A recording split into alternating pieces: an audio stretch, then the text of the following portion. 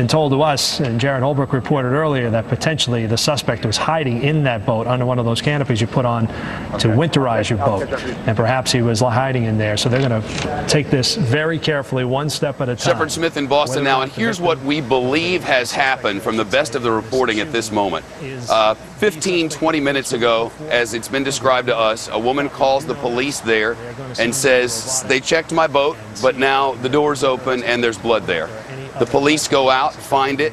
At some point, their shots begin to fire. According to witnesses, some 30 shots fired. In fact, hearing it all on scene is our producer, Chris Leibel, who's live on the live line with us now. Chris, I guess this was, what, 10, 15 minutes ago? Tell us how it started. Yeah, Shepard, it was about 15 minutes ago. It was right after the press conference ended, allowing people to get outdoors again. The ban was lifted on people having to stay indoors. I was talking to a few neighbors. I was just actually doing an interview with one of them about what it was like being indoors for the last 24 hours or so, when we heard probably about 10 to 20, if not more, gunshots go off. We stopped. We ran over here. We saw police flooding the scene, a lot of movement.